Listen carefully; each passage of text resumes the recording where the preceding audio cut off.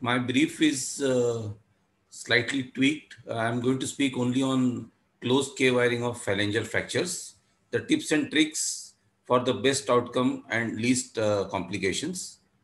As you all know, proximal phalanx is very closely related to the flexor tendons, the neurovascular bundle, and it is surrounded by the extensor apparatus in its proximal two-thirds.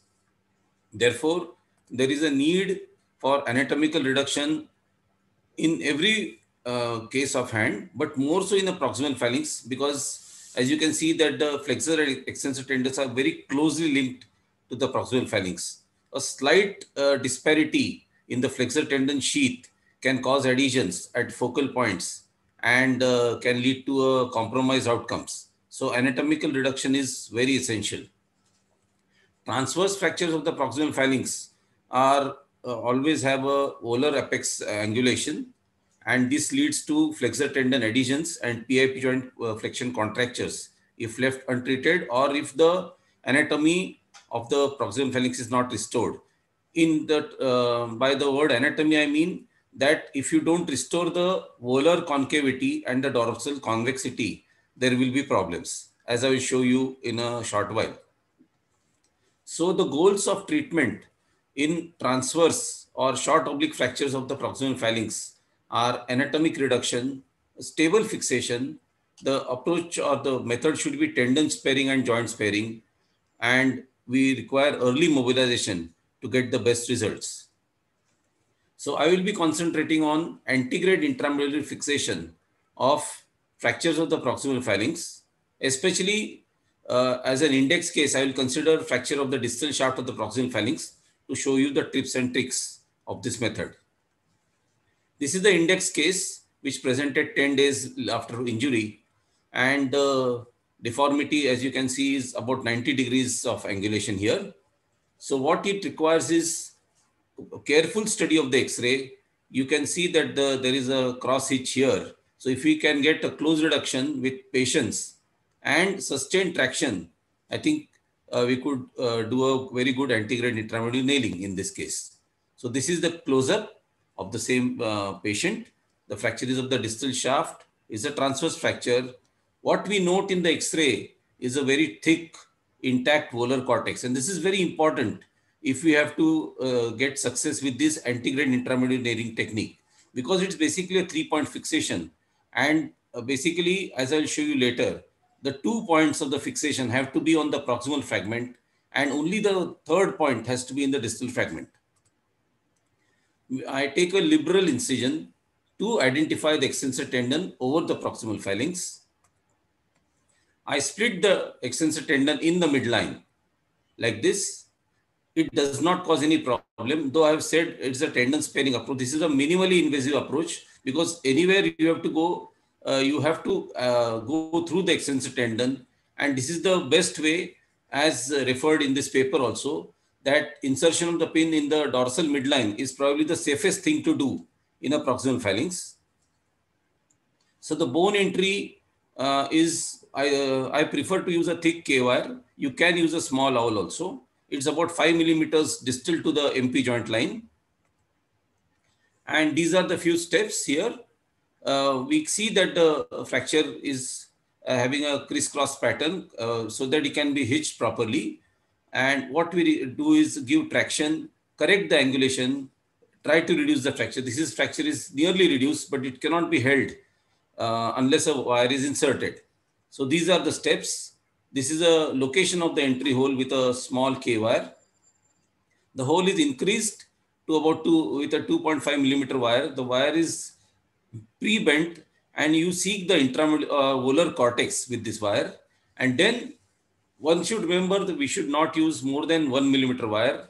Ideally, multiple K wires should be inserted, but 0.8 millimeters wires.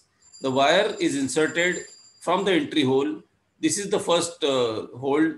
This is the second grip on the intact volar cortex. If this intact volar cortex is not there, this method will fail.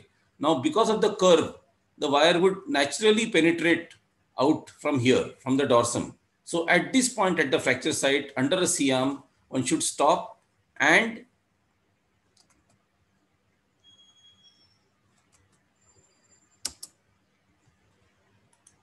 and turn the wire in such a way that after the reduction, the wire goes onto the volar side. Because if the wire continues to go in the same line of the curve, it will come out of the fracture site. So you can see that the wire has gone into the nearly into the subchondral area, and this can be followed up by inserting multiple wires. These are all 0.8 millimeter wires. You have to use a T handle. It cannot be inserted with the hand because the intramedullary canal of the proximal phalanx is quite narrow, and 1 millimeter wire would give too much of temper. So 0.8 millimeter wires are required. The wires are bent and cut here so that they are blunted here. This is the preoperative picture for comparison. You can see a very good reduction, and especially a good reduction of the volar cortex. And as I've said, that is very important, not more than 1 millimeter wires, ideally 0.8. These are pre-bent blunt wires. I like to retract my extensor tendon with blunt skin hooks like this. I use a small T handle on a chuck. This is the index, this is a paper which I referred to by Gonzalez and all. And this also recommends the use of 0.8 millimeter pre-bent nails. This is the paper I'd written in 2008, a series of about 43 cases. And very important now step is to cut the wires as close to the bone as possible. If the wires are cut as close to the bone as possible, there is really no need to remove them. Use a very sharp cutter like this, and the tendon is sutured with inverted knots here. And we go back to this index case, and that is the result at 3 years post-op. You can see that all the anatomical parameters are satisfied. The dorsal convexity, volar concavity is met, and that's the result. You can see the scar has healed beautifully. There is no extensor lag, and there is full flexion. This method is actually most ideal if the fracture is more distal. And but one thing is very important is to, on the X-ray, you ensure, take multiple views, ensure that there is no intraarticular extension.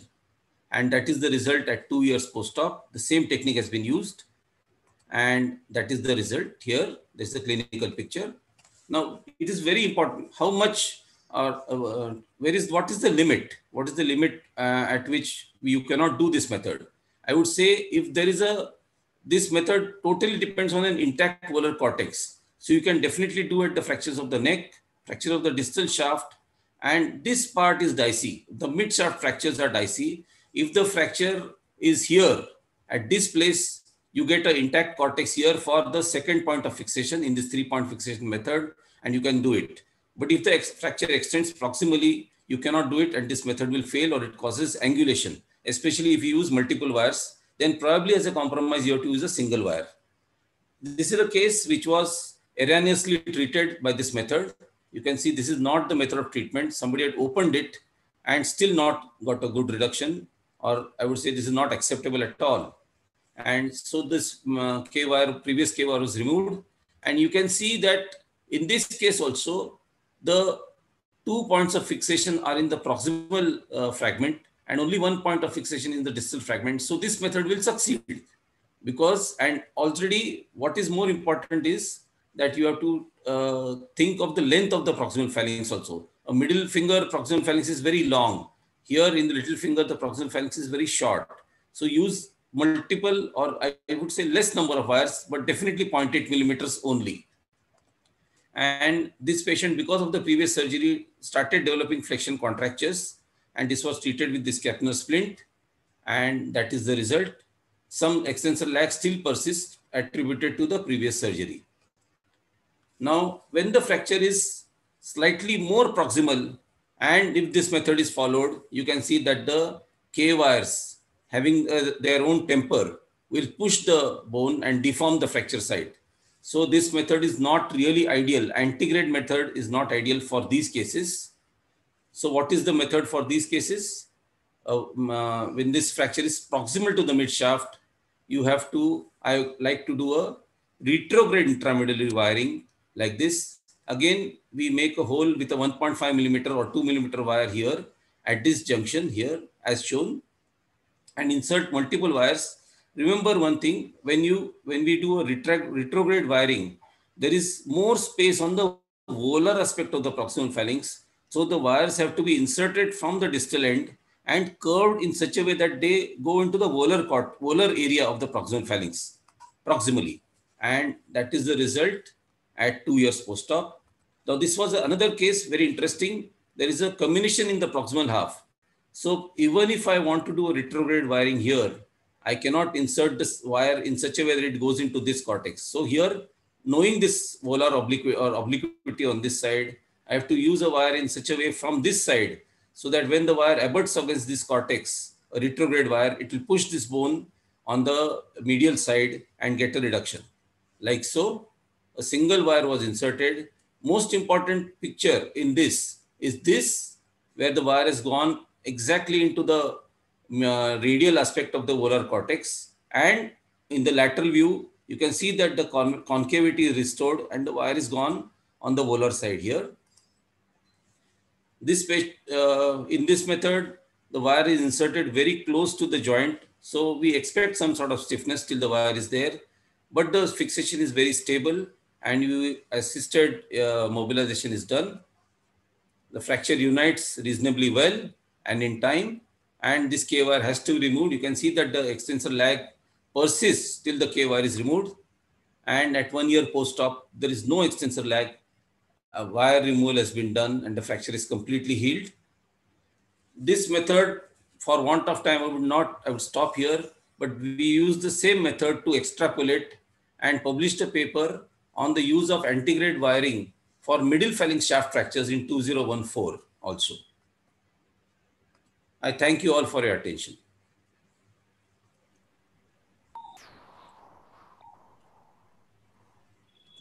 Rohan?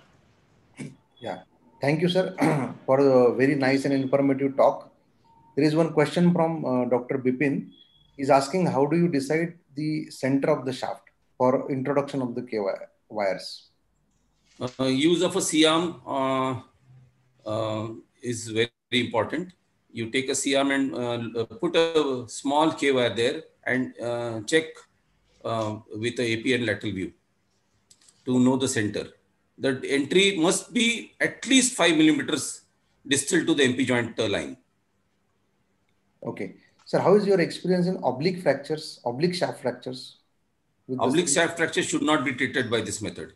A short oblique, you can get away if the length of the proximal phalanx is long, but a shorter proximal phalanx, like a little finger, the fracture will deform if you use a intramedullary wiring. So it is better to use. I'm not very confident of doing a closed K wiring for oblique fractures. I want my reduction to be perfect. I prefer to open it and put interfrac screws. Okay. Sir, how do you prevent distraction at the fracture site? In which method? Same method. In this antegrade wiring? Yes. Actually, there is no reason to have a distraction. What we can do is stop short of the distal end or stop short of pushing the wire completely and then press manually with the hand over the flex PIP joint. The fracture will collapse. All right. Okay, thank you.